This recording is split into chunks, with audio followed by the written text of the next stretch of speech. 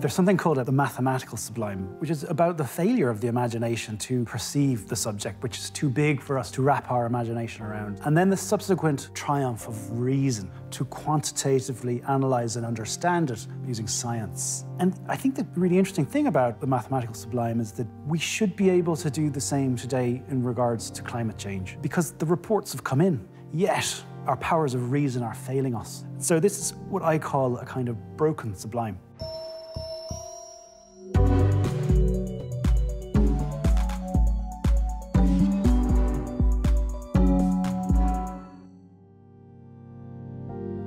In our previous episode, we met the visionary artists charged with bringing to light the crises facing humanity today.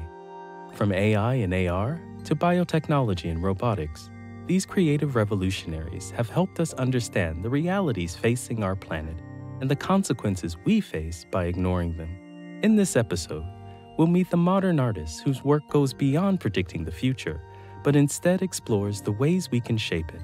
From the gruesome beauty of a rainforest under threat to digital landscapes shaped by personal data, these pioneers are pushing science and art to the limits of what's normal to ask the question, what drives us forward?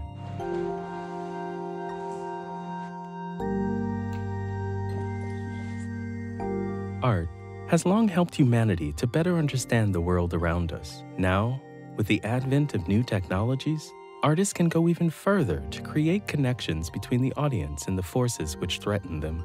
But how is their interpretation a reflection of ourselves? There are different philosophies of technology, and the current Western philosophy is kind of in the what's called the deterministic trend. So technology will determine our futures, but it's often ignored by the fact that the choices around the technologies were made by certain groups of people with certain kinds of objectives: industrialization, capitalism, materialism, and the technologies are holding all of those philosophies within them. So the current structure of technology is quite hurtful. Before I began my work in the Amazon documenting deforestation, I actually was working in Ecuador trying to photograph what we stand to lose. And what I did is I went into the rainforest at night with ultraviolet lamps, and I pointed them at the fungi and the lichens and mosses and the textures of the floor of the rainforest. Everything glows and fluoresces when you use these lights. It's the most magical thing I've ever seen, and also somehow gruesome. A really aggressive place to be, a frightening place. And when you light them up with fluorescent lights, it becomes unfamiliar. You feel alienated from what you're looking at, and you start to feel like you're in a different galaxy. It's a kind of weird gothic sci-fi world. And yeah, I think photography has the power to disarm us and show us the beauty of the natural world. And that's what I tried to do. You know, I was quite exhausted. I work quite hard and I travel a lot, and I go to some depressing places and try to report on human suffering. And for that project, I kind of wanted to hit the reset button and spend several months in eco-lodges staring at beautiful aspects of the rainforest. And it was very restorative. You know, I feel like anything challenging for a group of people, it affects all they thought was real. And for another group of people, it's just a confirmation of what they were already dealing with. So, you know, like I think borders is like one of the most kind of like subjective reality. Everyone has a very different relationship to what a border is. For example, if I talk about my experience, I can't really go visit my family because I'm not sure I can come back. I don't necessarily think that new tools are needed to solve political issues. I do think new methodologies are maybe more precise in understanding the boundary between, you know, activism and art, and understanding which discipline does what better. Art can really help in disseminating very specific and very professionalized knowledge, and it can help make it a bit more accessible to a wider audience. In my work, I am very interested in moments when people take over infrastructure or common spaces and start creating their own economies. And sometimes there are moments when they escape an economy of scarcity. And I feel like one very important question to grapple with is how to go beyond these isolated moments that are very small in scale and think of larger, sustainable forms of existing alternatively. The ways in which violence takes invisible forms continues to mutate and change. With technology particularly, we see kind of new mutating forms of violence emerging. And so the kind of classical sense of violence is quickly becoming outmoded as we have to discover and reveal violence in its more invisible and insidious forms. How do we collectively understand our responsibility as shapers and creators of the world around us when the things that we put into the world, often with the best of intentions, end up having unanticipated consequences that aren't just inconvenient, but in some cases are actually fatal. I think technology and new media has shaped a way of experiencing the world in general.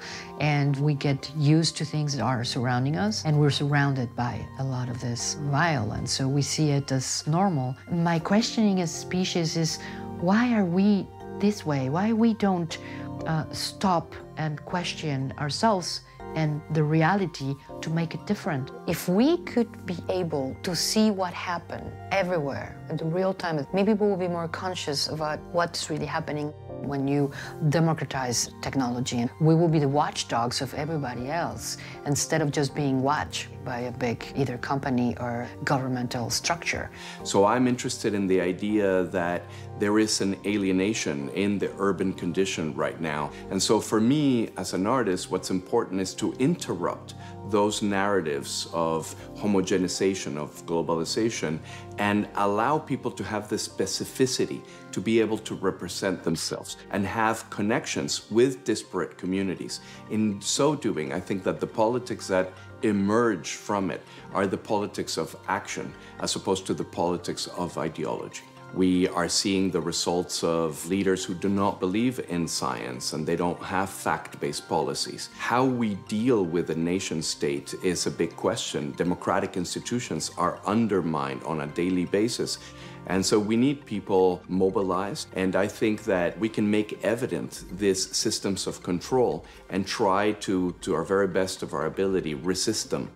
The biggest problems that I focus on are inequality and injustice. And I find that those are the result of authoritarianism and corruption. In those societies, there's no opportunity for people to develop their own skills. And when you have a situation like that, then people are desperate. And that, I believe, is very often the source of people who follow extremist ideologies. They live in a place where they can't advance, where they aren't allowed to think independently, to take a step forward. The emergence of the internet heralded a new era for human interaction. Inspired by this new connection, social media and video technology proliferated, and now, for better or worse, our lives are online. How are artists grappling with this complicated relationship between our privacy and the digital landscape? I think the interesting question is, will privacy remain at all? And do we want it to?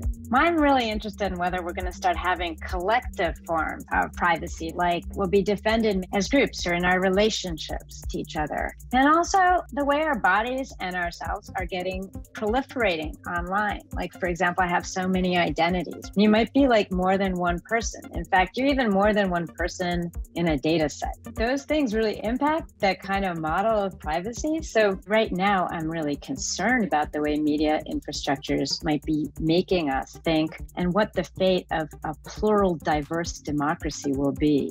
Most of my works are addressing the phenomenon of collective intelligence in nature and in society. And technology allows me to develop installations and sculptures that are evoking this feeling of magic and something that is imperceptible or difficult to explain. Artificial intelligence algorithms allow me to work with aggregation and mining of very large data sets of information about social movements. This allows me to explore the phenomenon of collective intelligence. Many people who do not use social media or the internet think that they are not being surveyed. But surveillance capitalism is actually surveying everyone. It's enough to own a credit card to already leave some kind of digital footprints. Anya and I create immersive experiences. They often merge creative technology, environments, and performance art. These tend to envelop people physically, but what's more important to us is that we envelop them both psychologically and emotionally as well. All of the privacy issues that we're discussing today,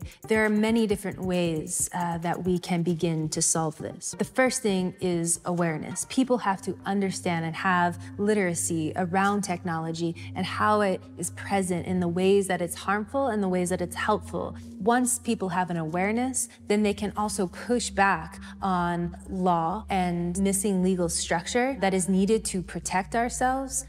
I think that the key themes behind my art are explorations of the nature of nothingness and also the entanglement and merging of physical and digital worlds. It's about communication and how communication can take shape. I think one of the biggest problems related to privacy is probably the internet itself. I think it's swarming with algorithms that extract our personal data for profit, manipulation, and so on. So the more someone or something knows about us, the more power they can have over us. So I feel that the internet is broken when it comes down to privacy, and without privacy, democracy just loses its meaning. As an artist, it's not only about filling up space, it's also about taking stuff away.